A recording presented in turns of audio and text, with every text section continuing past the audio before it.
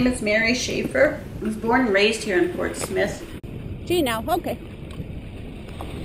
When we go out for our camps or for trapping, I run the dogs out to the trap line. I have to respect my dogs quite fairly, like how I would raising my children. We don't hit the dogs. Same thing with the animals that we trap, we don't hit them. We snare them once they're caught. That's the respect of it. We do the school camps with JBT and trail cross.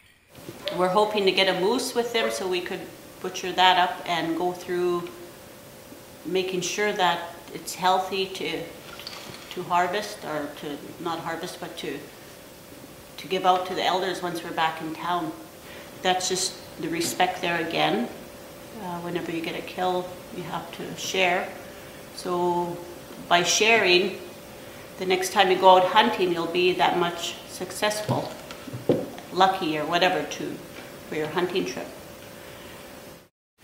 And I think most of these things that we're talking about is all important for the younger generation to know. Thank you. Kanana Skomten.